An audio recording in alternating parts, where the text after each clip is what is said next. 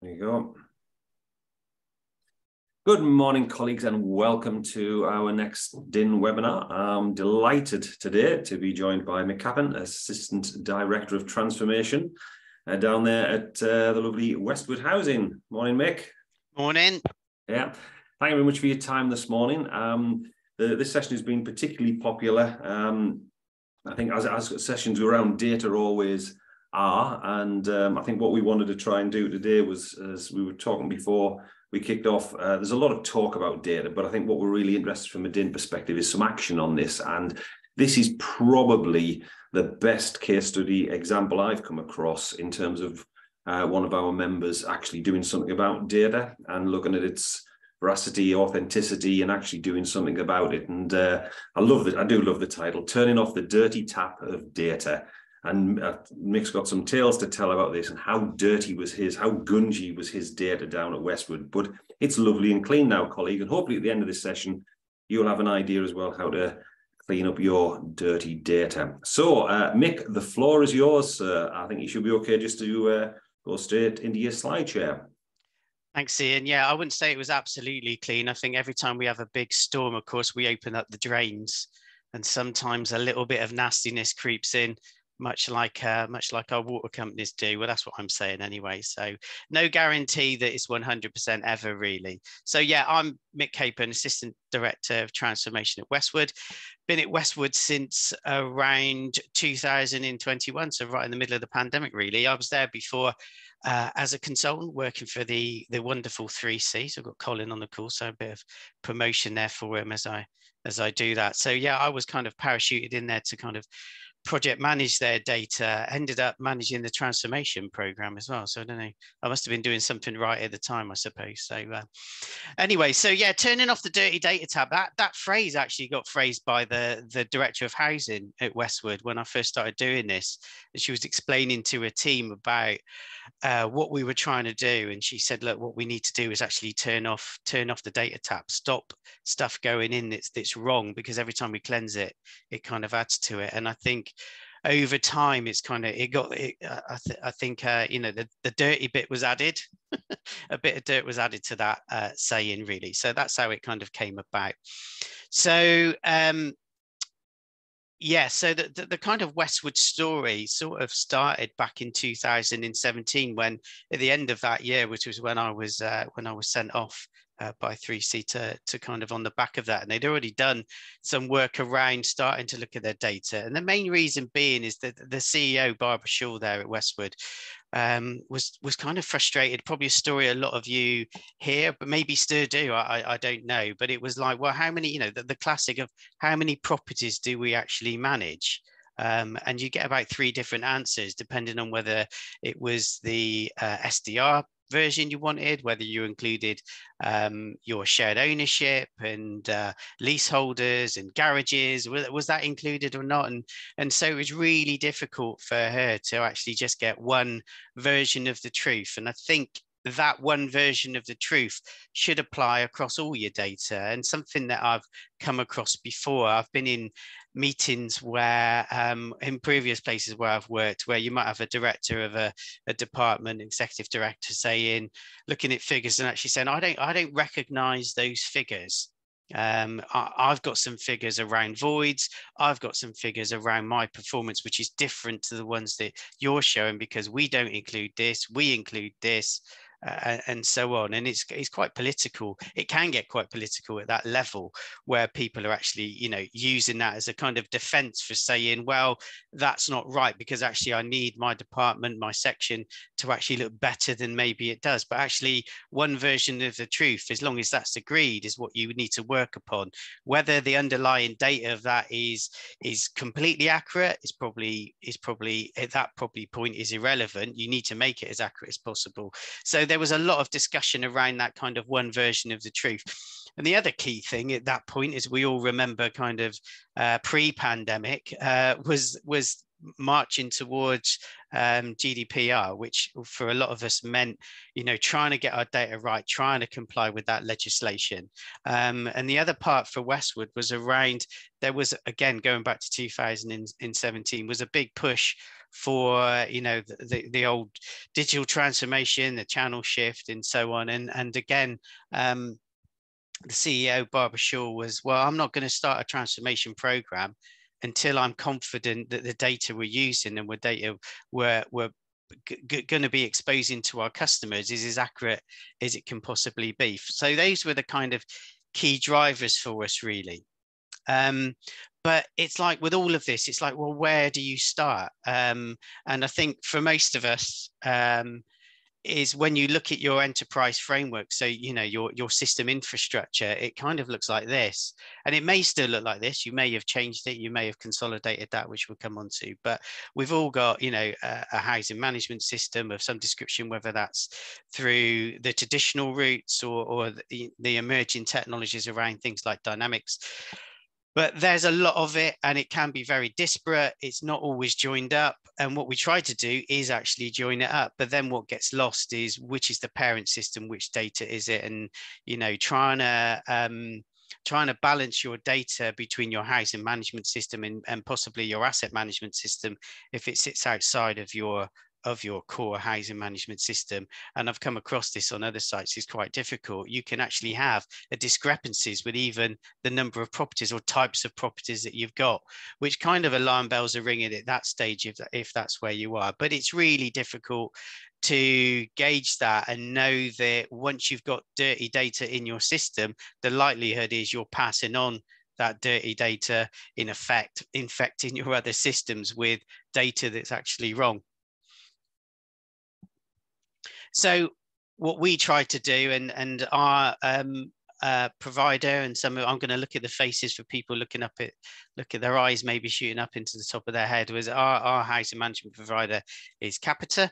And for us, the good thing around Capita, I'm not going to spend too much time on that. We actually get on really well with Capita, but the key bit around them is actually we have one core property and person database. So the modular system that we have was actually about putting our eggs in one basket, potentially. And at that time, going back to 2017, 18, when I was deployed into Westwood, the first decision we had around looking at the enterprise framework was, well, are we going to stick with our existing housing management provider?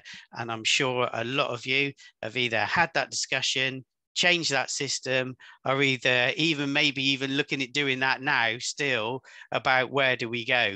And you know, a lot of housing providers, again going back to that time and when I was working with 3C, was Dynamics was fresh to the market and or new. A lot of people were looking at as being potentially the silver bullet in terms of moving away from the more traditional route and putting everything into a system where it was consolidated, where that's where all your data was and your core services around your base housing management system, CRM, your customer portal, even mobile, was all coming from that one provider. I know someone coined the phrase of, you know, one neck to choke, which I think is a horrible saying, but in a way it's kind of right, in terms of if you are doing that, well, at least if there's issues, you've got one supplier to go to, and not being in a position where different people or your suppliers, your providers are blaming one another for issues around your system. But the key output of that was really what we needed was that core database for our property people. So from our perspective, and when you look at it and when you start looking at data and you kind of take it to its kind of most simplistic area, and you're looking at what for us was developing a data quality and governance strategy or framework, as we call it, was just around data and what we called the kind of 4 pillars of data, which is your structured data, which sits in your business systems, your unstructured data, which predominantly exists if you still have network drives, if you've not put everything in SharePoint. SharePoint's a kind of structured, unstructured area, really. It's a lot more structured than network drive, definitely, but we still kind of refer to that as the kind of unstructured area of data. And then the two key bits about delivery is around your governance around data and your culture. So, and we have many cultures, you know, people say, what's your digital culture? What's your business culture? What's your data culture even? But it's absolutely key that with everything that you kind of drive the messages corporately down across the business about how important data is. And I've done many a presentation with Colin on how important data is, and the saying about, you know, data is the new oil and all of that stuff, which we used to kind of say back then. We probably still do, actually, because it's so important for us as a business that our data is as accurate, and is really important in terms of managing your performance and making key decisions. So that culture around that was something that we really felt needed to be there. So that's how that came about, and you have to tackle each one of those. So if we just look at the kind of structured data, that predominantly sits around your core property, person, and tenancy information. And at Westwood, you know, that data goes back something like 17, 18 years worth of stuff that's been collected. And actually, even now, years after GDPR, we've still not got our retention policies right within our housing management system. So as much as we've cleansed, we're still not getting rid of the stuff, or even if I could say it with my teeth in, anonymizing that data to make sure that it's how it should be. So we've still not even cracked that bit. So there's even for, you know, we're not the kind of perfect housing association when it comes to data. We still have a lot of work to do. But those were the three key areas that we focused on, and we had to find out where our data was. So at Westwood, pretty easy. It was going to be in the capital open housing management system. That had various modules, but one of the key ones was the asset management module. So at least we had that link up. We didn't have a keystone or a PIMS there sat outside of that where we were trying to update or lead from one system to another. But I think generally you need to know where your data is, and that old thing around which is the parent system, which is the child, and which is driving the data, and which one do you need to get right without the other one then corrupting that data or being updated once it's been pushed on and not being pushed back to that core housing management system or a core data set. So I think for us, the key bit was when we start looking at this, and it's really easy to do, is it can be quite overwhelming in terms of when you start looking at data. So you start looking at your your person data particularly, and you start going, well, you know, this doesn't look right. You know, how do we know contact information is right? How do we know that date of birth is right? How do we know that our NI numbers are right, that we've collected, and all of that stuff? So there is data that you know is wrong because it's obvious. You may have a date of birth that's either in the future, which we have had, or, you know, someone who was born in 1827 is unlikely to be someone who's actually on your database. So there is stuff that you can easily identify that is wrong. Then you have data that is wrong, but you have no way of knowing whether it's right or wrong, because a date of birth could be wrong. But if it's 1973, then to you that would look right, but actually the customer could say, actually that's not, it's 1978, it's been put in wrong, and that can lead to particular issues. But for us, it was about saying, actually, not all data is the same, is it really? Because there is a real big difference between data that is not accurate. So initials could be wrong. So you could have JC instead of JK, but actually the impact of that being wrong isn't as bad as maybe a property not being on your gas service contract. So anything to do with compliance, legality, has much more of an impact on your business than some of the other stuff. So what we did at Westwood was we actually started looking at those key areas and running workshops. So we went from starting a tenancy, starting creating a person, started creating a property, not through its whole life cycle, but just doing the creation and end, because that's the kind of two bits. Now, things can happen in between. a tenancy can change, a person can change on a tenancy, those things can happen, but actually getting it right from the start and getting it right at the end are really key. And actually, when within the capital system you end a tenancy in person, if that isn't done properly, you can have people that are on a tenancy that are deceased, not ended properly, which can lead to all sorts of issues. So what we did is we went through that process and we gauged it against the risk matrix. So anything up towards the right-hand side at the top would have a legality issue, would cause customer services issues, right down to kind of consistency. It's not right, it's not consistent, it's not in the way that we would want the data put in, that those initials haven't got a dot between it, but at the end of the day, does that really matter? It's a consistency issue, but not in terms of its impact on the business. So we scaled all our data in doing that. And actually, when you do it, what you find is you get repeats. So something can be in the lower quartile, something can be in the upper, but as it says there, really, if they're in the upper, it always trumps anything. So you always treat it as being a high risk area of data. That took a lot of work in mapping that, but it was absolutely key for us. And when we started doing this back in 2017, we didn't have any tools. We basically, like you did in those days, you'd pull out exception reports into spreadsheets, you use your filters, you try and identify the data that's wrong. You then spent an order amount of time, and we had data days where we would go through and we'd correct tenancy data to make sure it was right.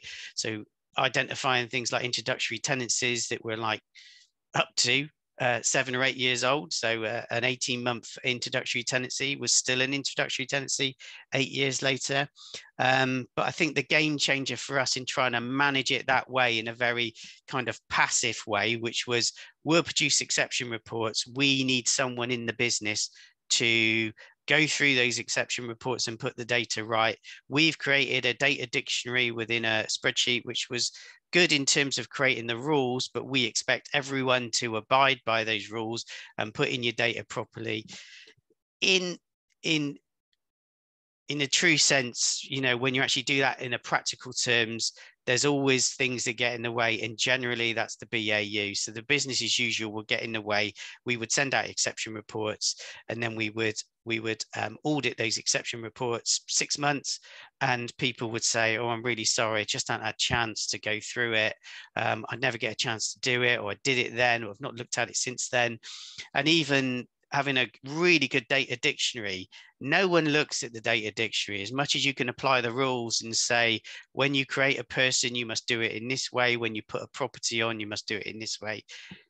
People, for various reasons, don't. And the housing management systems aren't always great at validating that data at source.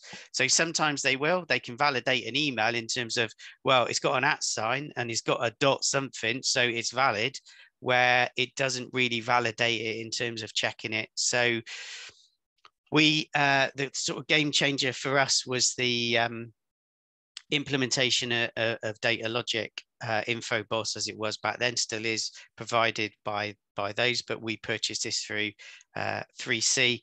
And what data logic does, it works as a data warehouse, really. But what we can do is we can pull in all the structured data, and we can create rules around that data that we couldn't put in the housing management system. So we can have that much stronger validation rules against our structured data.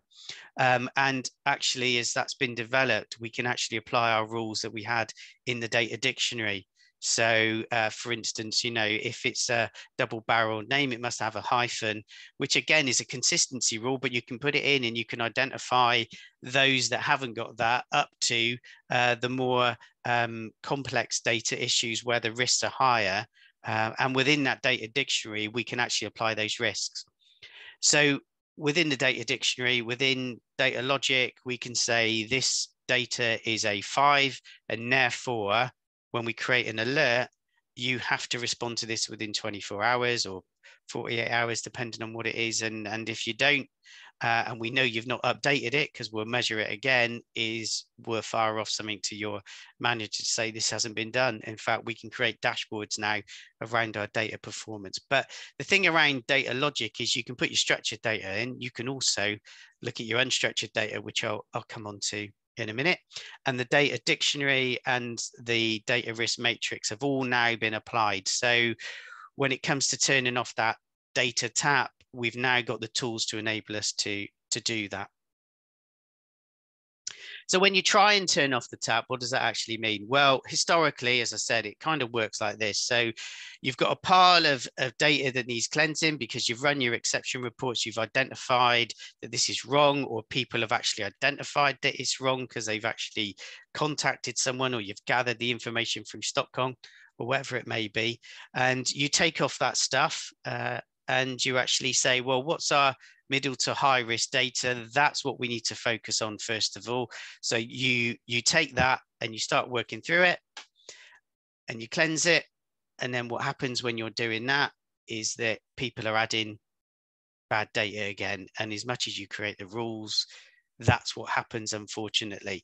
That is about culture. It is about saying to people, you know, as we do, and I'll come on to it and cover it again, but, you know, data is everybody's responsibility. It's not the responsibility of your IT team to make sure your data is cleansed. They can help cleanse it, they can help identify it, but actually it's the business that needs to ensure that that data is accurate. So how do you stop that? Well, as I kind of alluded to, really, you can create these alerts. So the alerts will go, this data was entered yesterday, it's wrong. And we send an alert to a team, a dedicated person that we've identified, or mailbox where these alerts will be sent off to. And we expect those people to cleanse that data. So once you've cleansed that, once you've turned off that tap, or at least reduced it to a drip, you can then start reducing your pile of key data. So starting with your high risk to medium risk, you can start going through that. Now your low risk stuff, you may even make the decision never to cleanse it. We couldn't cleanse all the initials that are wrong within our system. However, if we make sure that people put them in right from now on, then over time as tenancies end and people change and people contact us, and hopefully people will see that it's wrong, they can start to put that data right. So over time it gets better, but you neither got the resource all the time to really go through and cleanse everything. So when we talk about Westwood's data being 100% accurate, we know there are areas which it won't be, but it's what we would determine to be lower risk, that its impact isn't as big as some of the key stuff that we really, really need to focus on and make sure is accurate. So when it comes to culture and governance, like I said, at Westwood, thankfully, we have a strong CEO who made this a priority within the business, really. So that message about data being our key asset, that message, which is part of our Evolve, which is our digital transformation program, key principle is data is everyone's responsibility. And if you see it, just like on the railways, if you see it, you need to sort it. So again, the message is to staff, if you see something is wrong, and I've run workshops in the past where people go, oh, I know some really, there's a property, right? You would not believe that it's a 3-bed house, but on our system, it says 2. And you're like, what have you done about it? Well, it's not my responsibility, it's property. They need to sort it. Well, actually, if you see it, then sort it. So you may not have the permission to do it within the system, but what we've done on our intranet is create an area where you can log a data issue and you can say it's to do with this property, it's to do with this person, and that will email the property team, or will email the lettings team to go in and actually amend that data if they haven't got it. If they have got permission to do it, then they should actually do it. And the key bit around our performance data, which has been another kind of revolution really, has been our BI transformation. So our Power BI transformation means now that we can really use our data to really drive our performance. And that performance is led by its one version of the truth. So if you're going to go, well, I don't think those figures are right because I know that data's wrong, then you have to get the data right.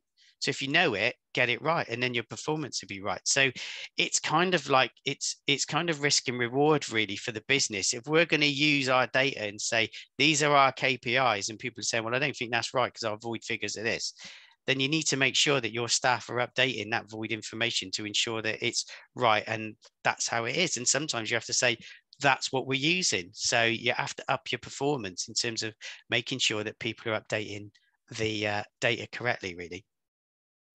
And that then links in with decision by data. So again, another kind of mantra is that we make decisions by data. It's not about gut feel. It's not about how much I get paid. It's about saying the data is telling us this. The reaction to that is based on the data that we are seeing and using. And this is all about data quality and governance through iterations. This isn't something your CEO can say, right, we need to cleanse our data. I want it all done by next April. Thanks very much. It just doesn't happen like that.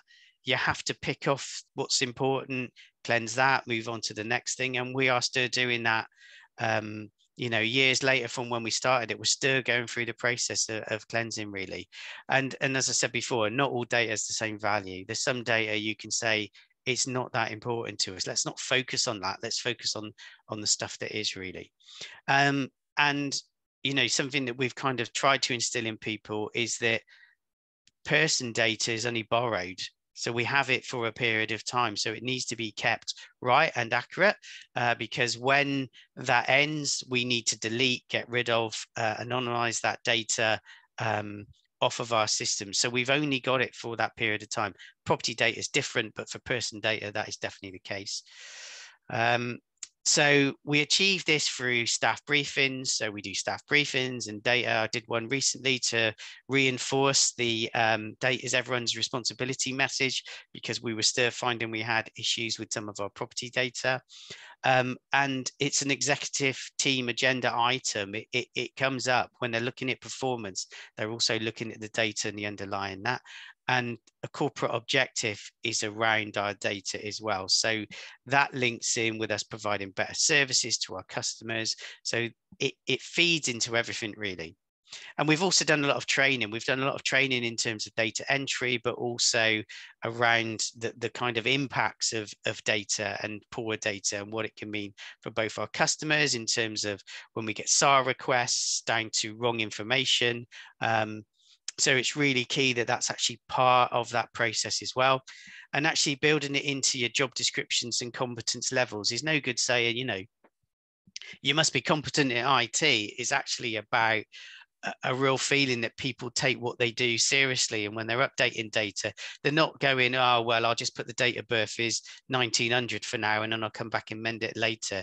There's a need to make sure that people understand that within the job description and competencies about making sure that data is managed appropriately. And, you might have your PIPA qualification for typing, but if you type in the wrong stuff, what does that matter? You can type as fast as you like. So the competence level is about knowing why you're doing it and actually understanding the processes we got within the business. And we started doing something called CIAs, which is collaboration, innovation, and automation workshops. And what we find sometimes is people go, well, I don't know, I get an email and I just update it because that's what I get told to do. They don't understand the process that they're involved in and the impacts of what they're actually doing. And if they don't understand that, how can you expect people to get it right? They won't know what that is. Again, it's about building in that mentality about, if that's the case, why are they inputting the data in the first place? Maybe we need to move it to someone who understands it, has the time to do it, and can deliver the quality that we need, really.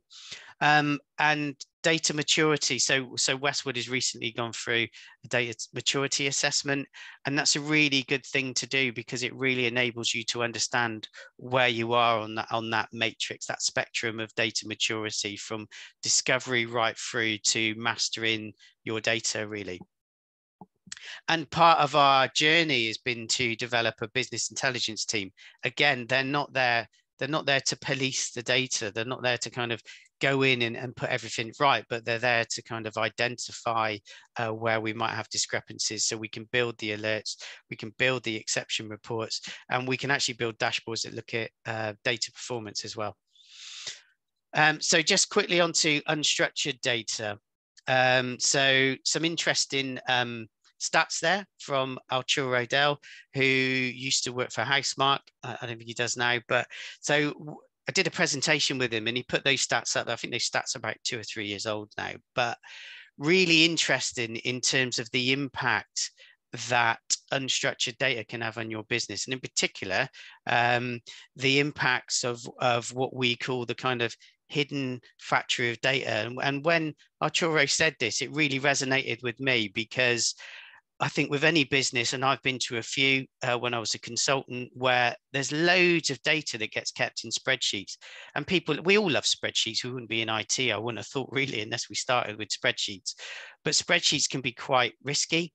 And actually what you find is that people create spreadsheets outside of your core business systems for various reasons that they'll do that. They'll either do it because they don't think the business system delivers it and they've not asked, but they think this is a better way of doing it. They do it because they want to produce their own performance information. So on the back of it, they want to be in control. I think the other reason is because people love a good spreadsheet. They love the kind of creativity of it. They love the fact that they're in control of it, and you get this kind of holistic view of your data set. The downside to it is the amount of time that gets spent in doing that. And it's a hidden factory where it's like lost time in producing it, which is why we created the BI team, really, to really start pulling that together. In fact, it's kind of calculated about 60% of lost time is through the management of spreadsheets, because people spend so much time on them in doing them, whether that's in finance, in your lettings team, in property particularly, where they create all these spreadsheets, which are mammoth. They not only that, they take up so much space on your drive, because people will just create another copy each week of these spreadsheets that are massive. The other risk to it is that when they leave, because actually it was never part of their job to create this stuff, it falls to IT to try and unpick what it is and what the formulas are and how to keep it going. So you actually create a risk within the business, really. So our thought on, the way we've taken that forward is actually how we can reduce that. I've got a reputation at Westwood now as being, Mr. Spreadsheet hater, and I'm not, because I've got some of my own. And I don't hate spreadsheets. I love spreadsheets, but every time someone says, "Oh, we create a spreadsheet," they always apologize to me, which is quite weird, really. But the key bit is that we're currently rolling out a spreadsheet audit. So we've asked people to collate, guess what, ironically, in a spreadsheet, but what they use spreadsheets for. Is it about a business process? Is it about monitoring? Is it about, just listing things out, just a good way? The whole of the PMO is in a spreadsheet. So our project portfolio exists within a spreadsheet. But if people are using it to allocate lettings, to manage voids, then it's like, why isn't your core business system doing that? Maybe a good reason for changing your core housing management system, if that's the case. It may be that people don't understand the functionality, and the response I've had quite a lot is, yeah, but I can't see everything and I've got to log in and I can only look at one property at a time, which is where your Power BI comes into it, really, because you can create those views of your data. So, and we've done that with gas servicing, where they were using spreadsheets to manage the gas servicing. Obviously, that particular area is really key because of its consequences, as we spoke about.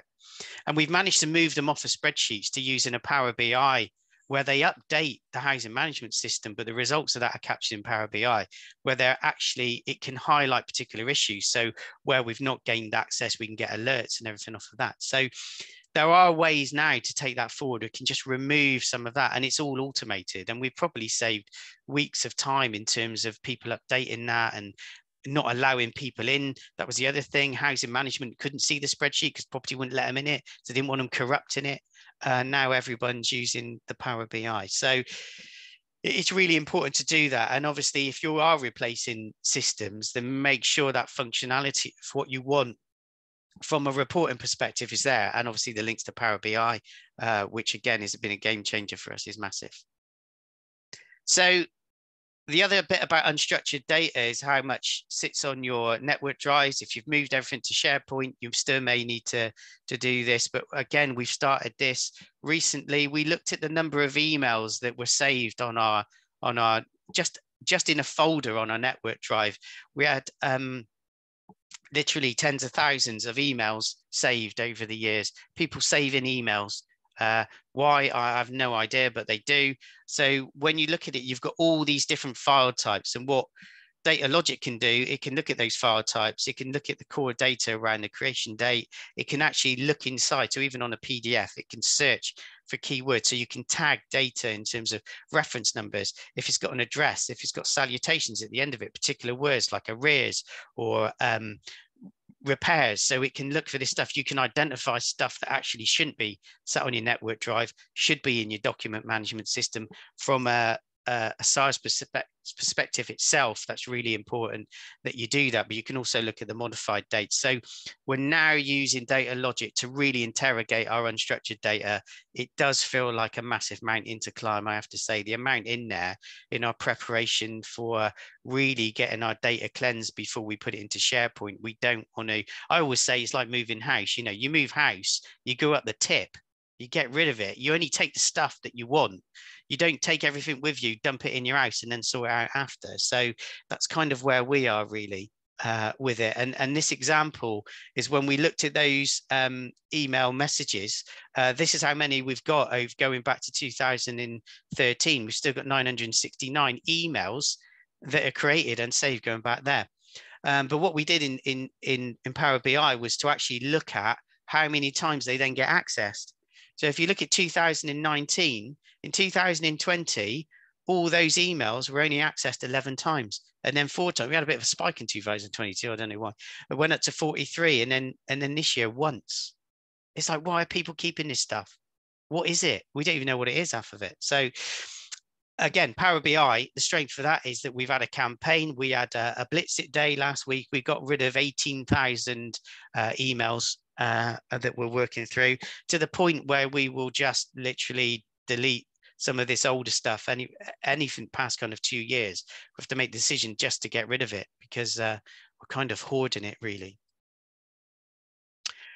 So just in summary, sort of top down, you need top down ownership. You need your management team, your directors to own it. They need to be responsible for it within their own departments. So, you know, director of property needs to say, if we find issues, we need to look at that ourselves, really. Obviously, yeah, review your enterprise frameworks. Probably people are doing that anyway. It's an ongoing thing that you do, but whether you're consolidating down, but if you have got disparate systems, you kind of have to weigh up their value versus the management of it, I suppose, really. And we started with that core property person tenancy data. Implement the right tools. I'm not here to promote Data Logic. There's Interzeta, there's other flavors of these systems on the marketplace. So look at them. They're really good. You do get a kind of data warehouse out of it, I think anyway. And you can enforce that then through your kind of alerts. So there's kind of no escape now, because you're getting alerts, you have to act on them. And actually we can then look at our performance data. So we can literally play one department off against the other about how clean or their data is. And you have to do it through iterations. There's no good the CEO saying, I want it all cleaned by Christmas. It isn't going to happen. You have to bite at it like a biscuit, really. And, you know, I would, as I said at the beginning, Ian said, you know, our data is never going to run pure clean. It won't, because there's always going to be things in it. There's always going to be things that we haven't checked, that we won't know until we actually speak to that person or visit that property to really find out whether that data is accurate or not. So that was it, really. So I don't know if there's any questions. I'll stop sharing. There we go. Thank you very much, Mick. There you go, colleagues. Probably the best presentation on data that you're going to see this year, I think. So many questions sort of coming through, Mick, which we'll get members to ask them. A couple of questions from me, and again, it's just trying to keep them relevant and looking ahead around this. One is an internal one. Did you do any exercise to understand the business cost versus the business risk of going into this particular exercise? I don't think we looked at it from a pure business cost perspective. I think it's much more around the risk factors to the business itself in not having data that's accurate, as accurate as it can be, and definitely about us being seen as doing the right thing in terms of moving forward, really. So I think in terms of us being monitored, and when we have our assessments and stuff, to ensure that we can actually with some confidence say this is what we've done, this is where we're going.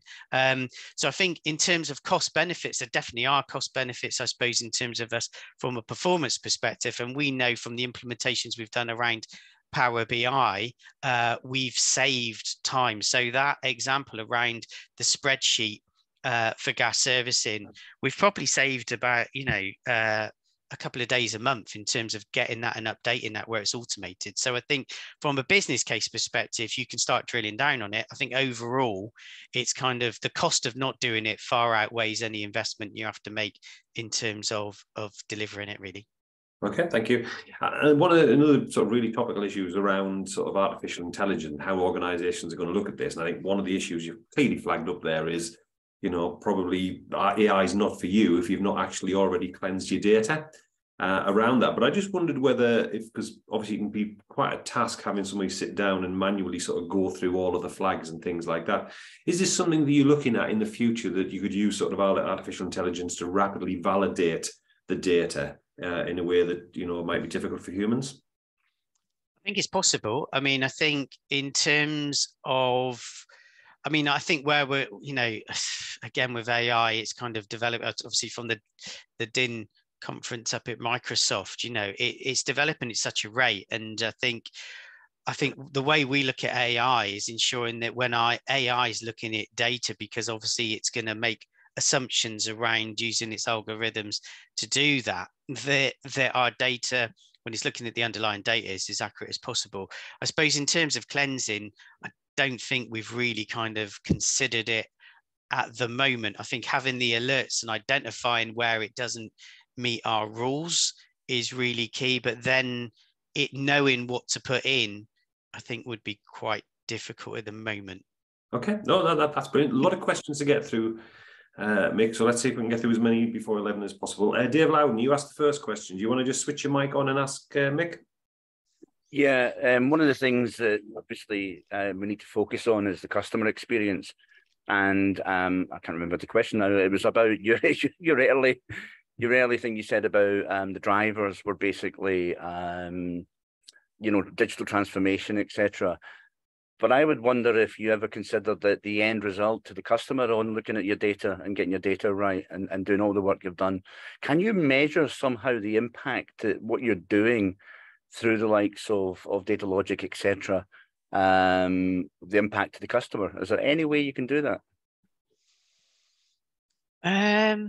Well, I suppose if you link the BI stuff around Power BI and looking at your data performance, so how much of your data is deemed to be accurate against a criteria, then obviously any data around your personal data or customer data, I suppose you're holding, would be a key impact. Because obviously, an example would be, and it wasn't at Westwood, but I know an example of someone phoning up on behalf of their mother, wanting a repair done, and saying that they obviously did a validation check, but the date of birth for the mother was wrong.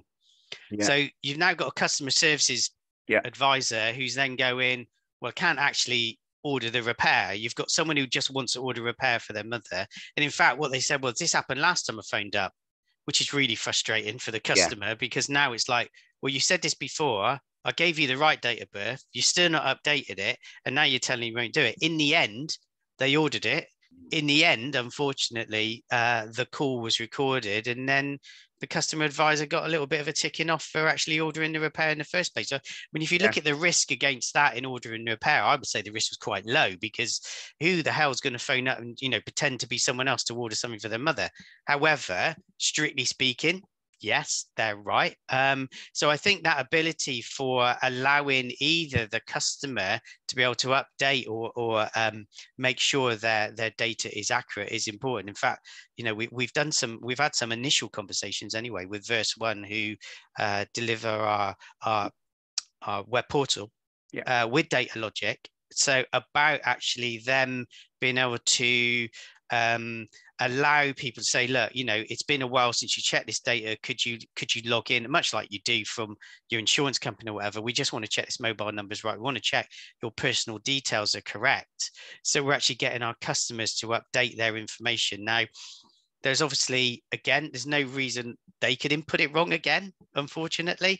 And there's some stuff they can't change, like they can't just go in and change their last name because they want to be known as such and such from now on. But however, I think empowering the customer to check their data and update certain parts of it is a really good way. There's nothing better than the source data. And at the end of the day, if they put it in wrong, then we can't be blamed for that. So I just guess my point, Mick, was that the end driver, the real driver, is the customer experience, right? They're all internal drivers, but the benefit of doing this, the goal of doing this, is to improve the experience and the service to the customer. Anyway, there's loads of questions. I'll shut up now. Yeah, I was going to say that. Thanks, Dave. Right, Mick, we've got the next one. Kate Boston, quite a practical one. Do you want to ask yours? Kate, are we Sorry, it took me ages to come off mute. I wasn't ready. I wanted to ask, how did you select the data logic system that you are using? Did you go through a process, or did you kind of just find one that looked like it suited your needs?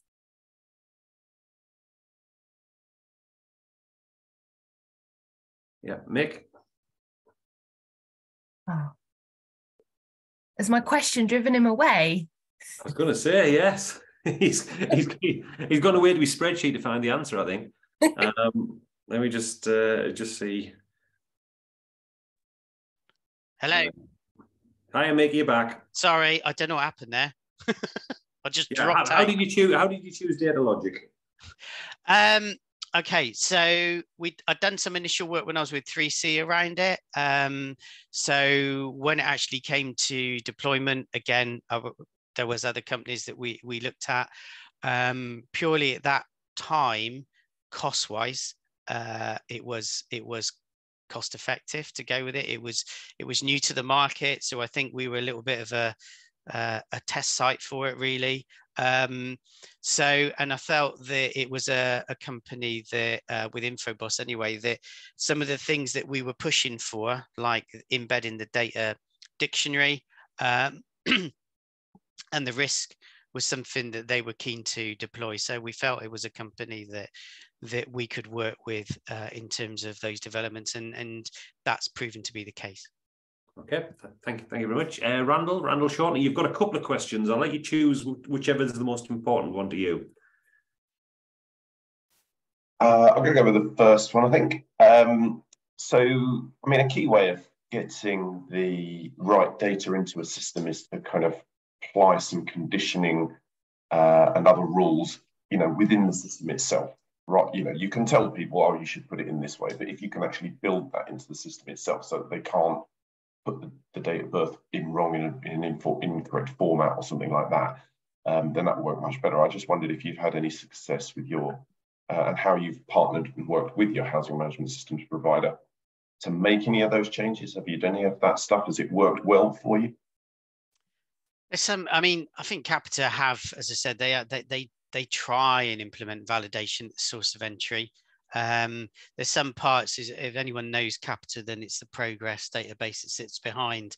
So for instance, one of my key hates is the fact that I think this is changing in one, but it's definitely the case in open, is it says first names in one part of the system and first name in another part, which is really annoying, and it doesn't validate. So you can put two names in with no hyphen. You just put two names in, and it lets you do it. You know, some of the validation is there, like, so date of birth, it will, you know, obviously it has to be in a particular format. NI numbers, it validates. In fact, it won't let a duplicate NI number into the system. So if it already exists, it will go, that's already existing in the system.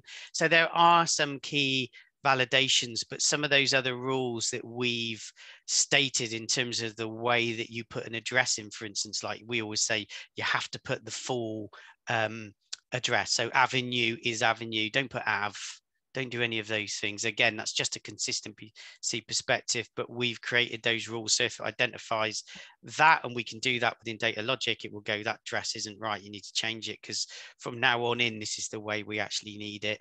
So I think Capita have done some stuff. It will validate things like telephone numbers, like mobile numbers. It knows it begins with an 07 or an O whatever, and the number of characters, but it you know, it's not going to go off.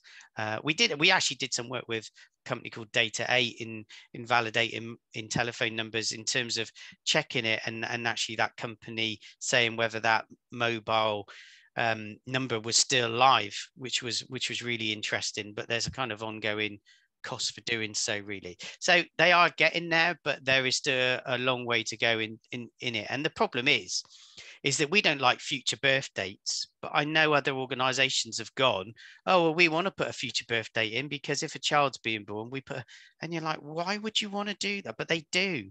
And it's like, well, you know, so it's there. And a lot of it is kind of in the way you actually use it.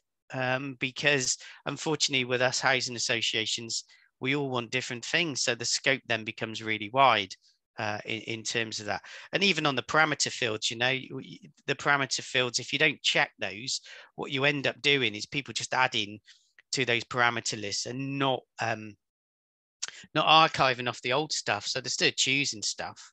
And then once it's in the system, you can't get rid of it. So if you change your parameters, you still got an old parameter that was set because it's as it was at that point. It doesn't delete it. So even with that, you should go in and then choose the most up-to-date parameter. So you can do stuff around that. So that, you know, those are useful, but then in my experience anyway, they're never as good as they could be.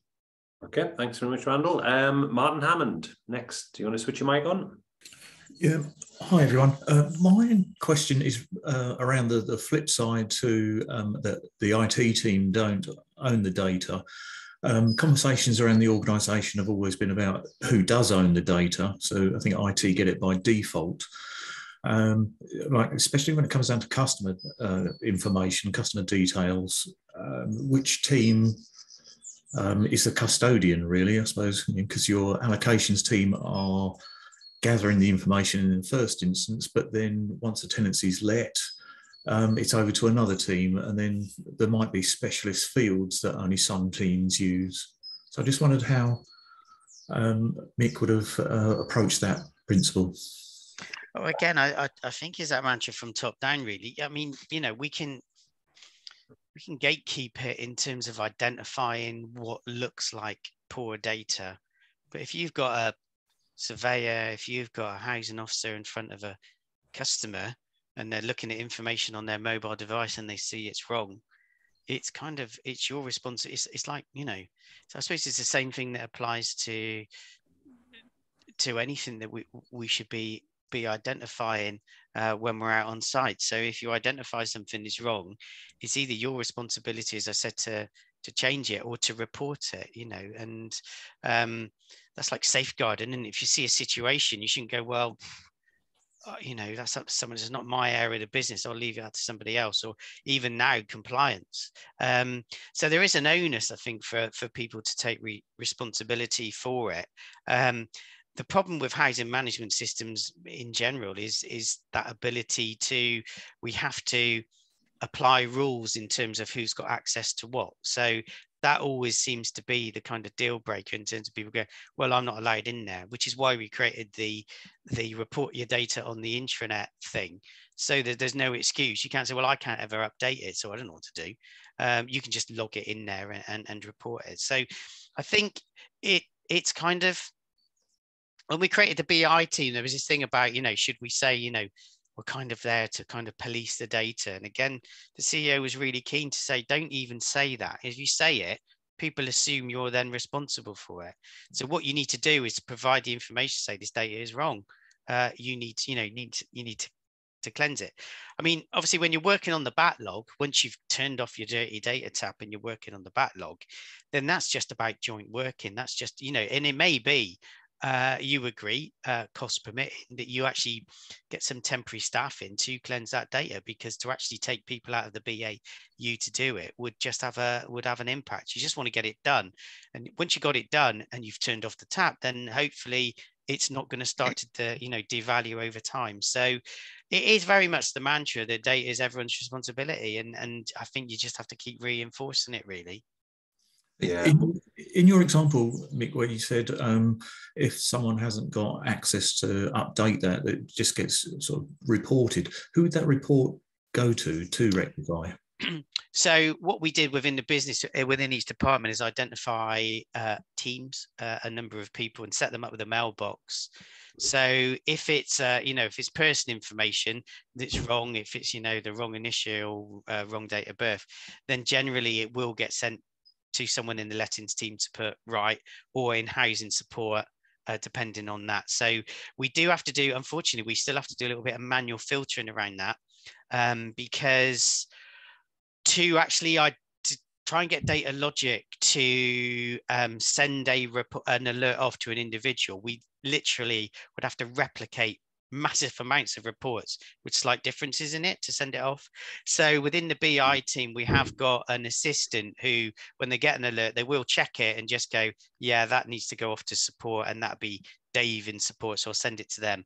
So there is a little bit, behind the scenes. I haven't got that AI sorted yet that can go, oh yeah, that's definitely that person. So there is a little bit of manual intervention. However, on the property side, it literally goes to the asset team. If there's a property issue, it goes to the asset team. Yeah, it's always a lot easier when it's the asset information. Yeah. Okay, look, I'm just conscious of the time. We probably will run a few minutes sort of over, but there's a couple of really good questions I'd like to sort of get answered. A bit like Aladdin and his magic lamp, we've rubbed the data lamp, and Colin Sales from 3C has appeared. And Colin, you've got a question. Do you want to ask it? Yeah, thank you. Mick, we all talk a lot about data maturity now, and there are various data maturity models out there. These are to assess whether you really have got yourself a data-driven business. And you mentioned you had done a review of data maturity. Where did you get to on that, and what framework did you use? So that was done through Data Orchard. So we use their framework. It's quite a difficult one, really, because data maturity is different than data quality, and you'd think, well, how can it be? Because it's like, no one comes in and actually starts ripping into our data and going, oh, just leave that to internal audit. They're very good at going, we found 5 of your properties where the components were wrong. They're very good at doing that. So we leave that to them, really. But the data maturity is much around the kind of softer side of it, really. It's around your governance. It's around your culture. It's about the message. And when we did it, that message around data is everyone's responsibility really has soaked through the organization. So if you said that to someone in housing management, they would recognize that term as being something that we would use. And obviously having a data governance framework in place, having the BI dashboards, having data logic means that we're capable of responding to issues, having the maturity to actually say, right, okay, you've identified that, we can react to that, we can put something in place to stop that happening, we can turn off that tap there. And that some of that sometimes is just process review. Sometimes that's just about going through the process of saying, why does this fall down? And it's because poor old, Mandy's just there going, I just get the emails and I just update it. No one's ever told me what I should be putting in. That's what I think I should be putting because I've been told to do it. So you can kind of unpick that. And actually on some of it, we have automated it. We have automated loaders. So creating the loader as opposed to having 10 people who all update the information. We can do that now. So I think, yeah, data maturity is good because it gives you a benchmark on where you are. I think within the housing sector, what I'd like to see on data maturity is accreditation. I think if we had accreditation, much like Investors in People and Cyber Essentials, it at least gives you the benchmark of where you are. So if your exec team were brave enough to go, look, we think our data is rubbish, it's not about doing it at the end. Let's do it at the beginning, because if we are at, discovery stage, at least we know where we are. And then you've got an action plan then, which you can get to work through to get you to that stage. But those building blocks, that kind of the data pillars, if you like, are those key areas you need to kind of get right. And data maturity allows you to work around those 4 pillars. Okay, thanks very much, Colin. Thanks for your question, and thanks for Mick. We have reached our time. Lots of people are having to jump off for 11 o'clock calls. Just a couple of things to sort of flag up that you might be interested in if you've enjoyed this session. On the 12th of July, we're going to be taking a look at housing management systems and legacy technologies, and looking at what some of the new for-profits are actually doing in that particular space. And then a quick date for your diary, 17th of October, we have our first annual AI conference in the blink of AI. And hopefully some of you will see there. You never know, we might have Mick come along talking about how he's using AI then. But in the meantime, can we just switch our microphones on and just thank Mick for getting the week off to an absolutely fantastic start. And let's just give him a quick round of applause. Thank you. Thank you very much, Mick. Okay, Thanks, guys, have a good week, and we'll okay. share the recording round shortly. Thank you. Thank you. Bye. Thank you. Goodbye. Thank Thank you.